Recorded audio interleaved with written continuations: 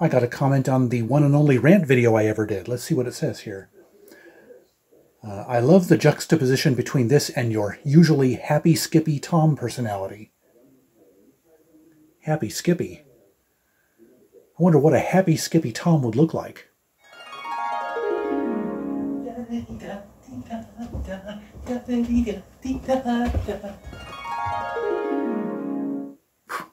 Thank God nobody will ever see that.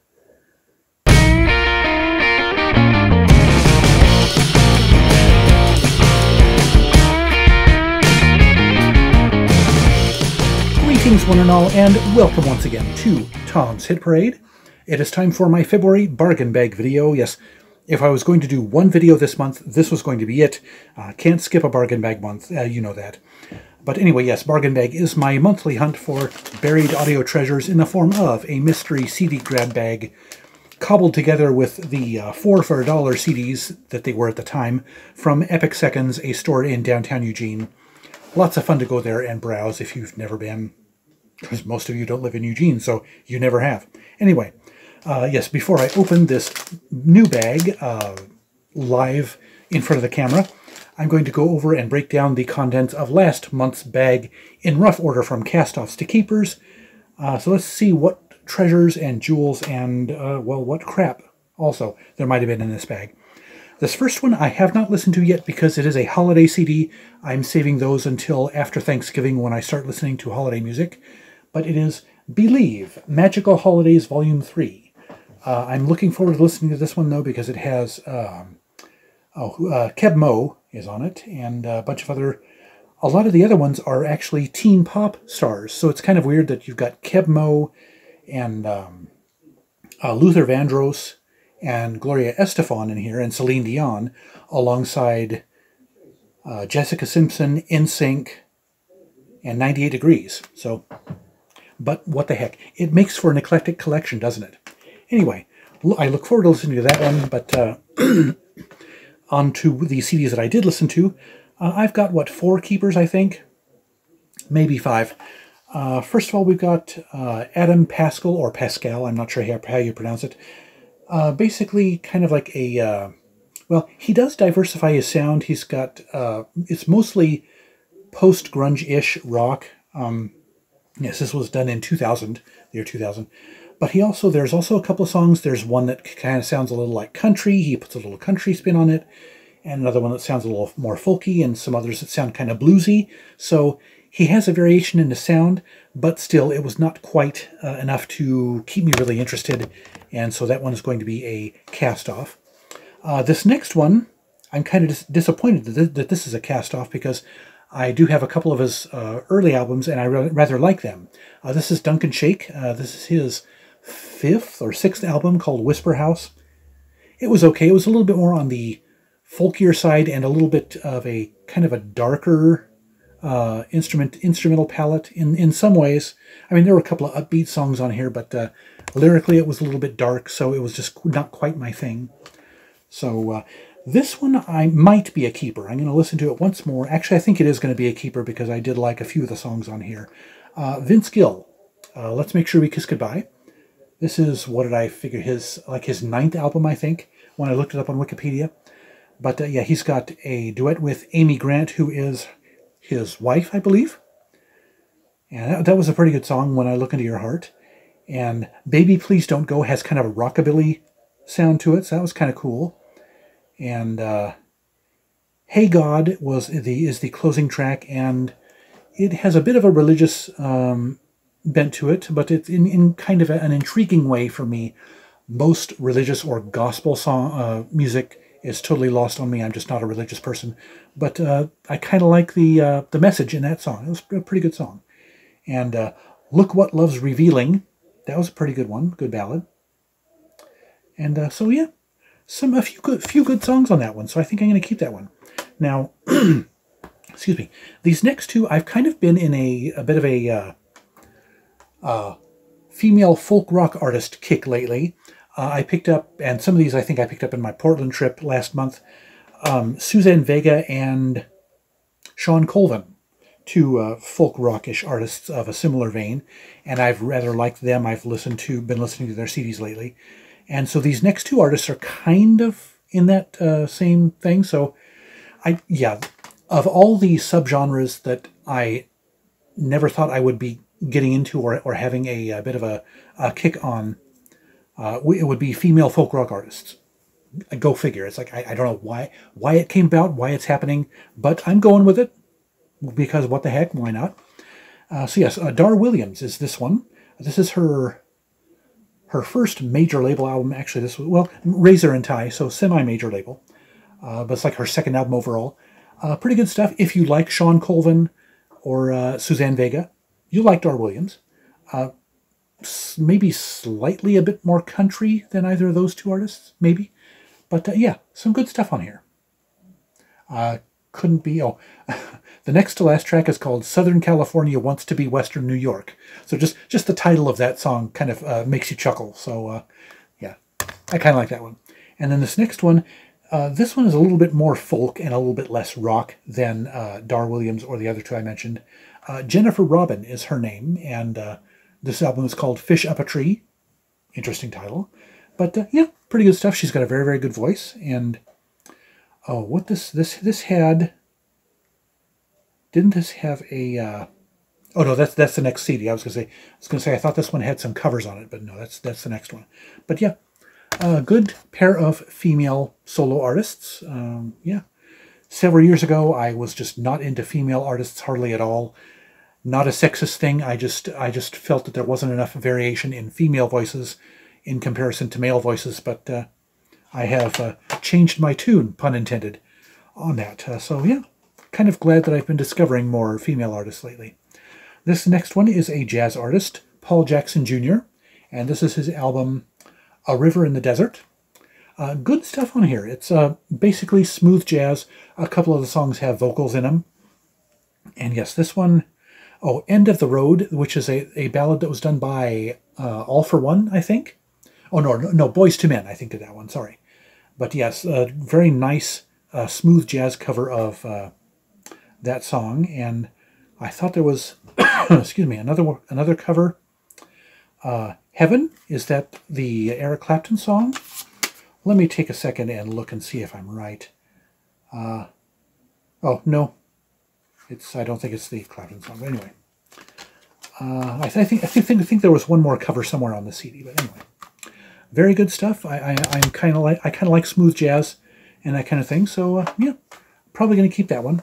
But the Winner Chicken Dinner, you might recall if you watched last month's video, I was kind of suspecting this was going to be the winner the instant that I pulled it out of the bag last month, because I have her first two albums, and this is her third album, and I had almost bought it at House of Records within the last few weeks, so it's a good thing I didn't, because I completely forgot that I'd picked it up and put it in one of these bags. Liz Wright, with her album The Orchard. She is a fantastic... jazz/R&B/soul singer. Wonderful voice and some great stylings, great song stylings. And yeah, I couldn't tell you... Actually, there were several good songs on here. This is worth listening to. If you've never checked out Liz Wright, I strongly recommend checking her out, especially if you like female R&B inflected jazz. Yes, each one of her albums. Her first album was in my sister's collection. That's how I came to be aware of her. And so I picked up her second album a while later. And then I've been going on.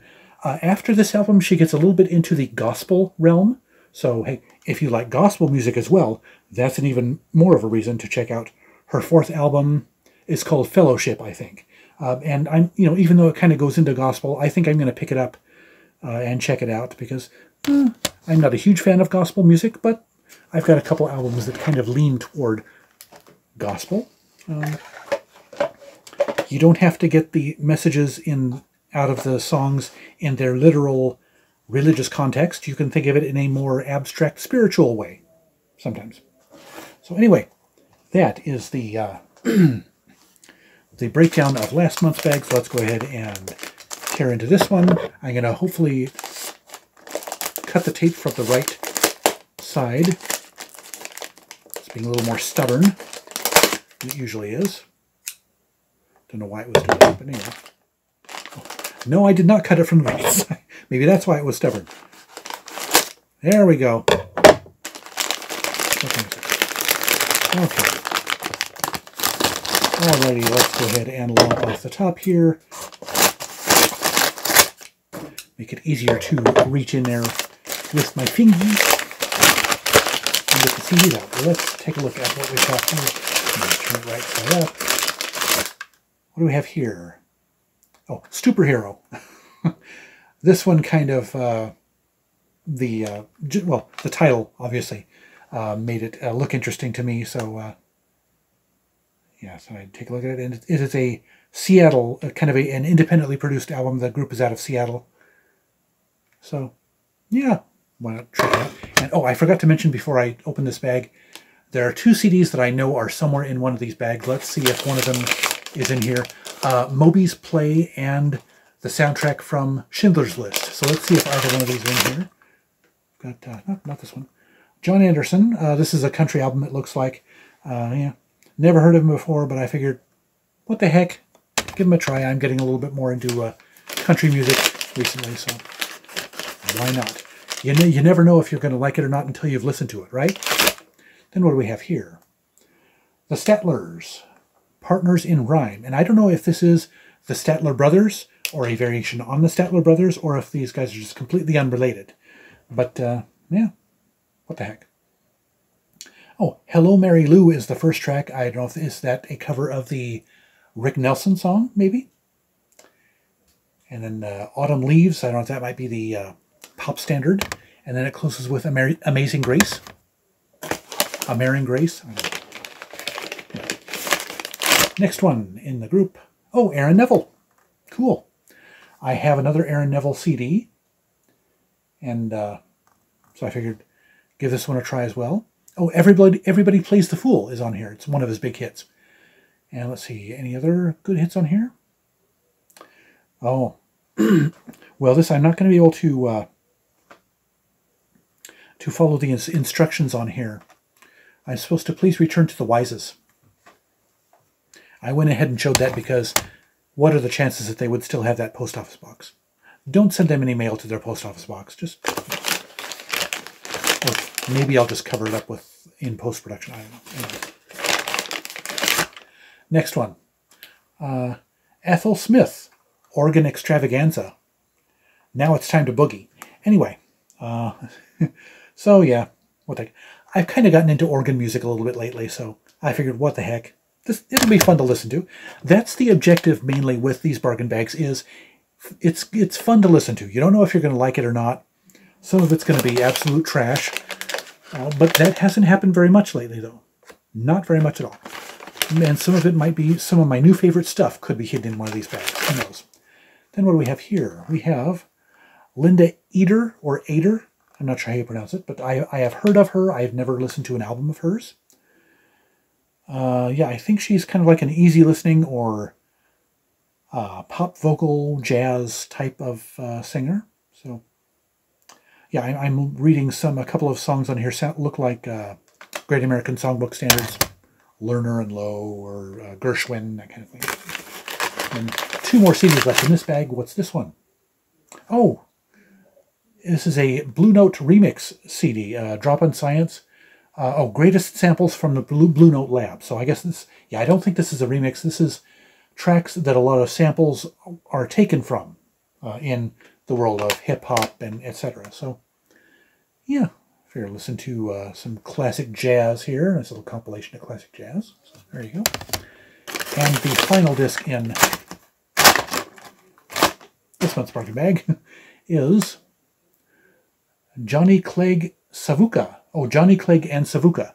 I am very vaguely aware of these guys. Actually, wasn't there an album that came out? I'm never going to be able to remember which one it was, but Johnny Clegg was brought in on some of the tracks, and it was shortly before he passed away, I think. But like I said, I can't remember what album that was. If I remember, or if I look it up in post-production, I'll put it down here in the text. But, yeah. And this is, Cruel, Crazy, Beautiful World is the name of this one. So I love the cover on that. Gorgeous, colorful cover. So, yeah. So cool. I am looking forward to listening to this stuff. Mostly world music, I think, is Johnny Clegg and Savuka's stock in trade, or was, that is. But anyway, so that is it for this month's Bargain Bag. Yeah, we're chugging along the final year of Bargain Bag. I think I'm going to mean that for real this time, the last year of Bargain Bag. I'm going to probably take it easy after this year is over when we head into 2024. But that's months away, so I have lots of time to speculate on that. And this channel is ever evolving, so it will be in 2024. It will be what it will be. So anyway, far be it from me to continue rambling. That'll do it for Bargain Bag for February 2023. I hope you enjoyed this video. If so, hit that like button and share it with your friends. And give me your thoughts, questions, suggestions, or constructive criticisms in the comment section below. Also scroll down to the description for the links to my Twitter and Instagram feeds, and links to my favorite fellow YouTubers who are all worth checking out. And don't forget to subscribe to my channel if you haven't yet, and browse my past videos. Be sure to ring that notifications bell so you'll be the first to know each time I drop a new video. Otherwise, thank you so much for watching. I'll see you next time, and remember, life's too short to be a music snob.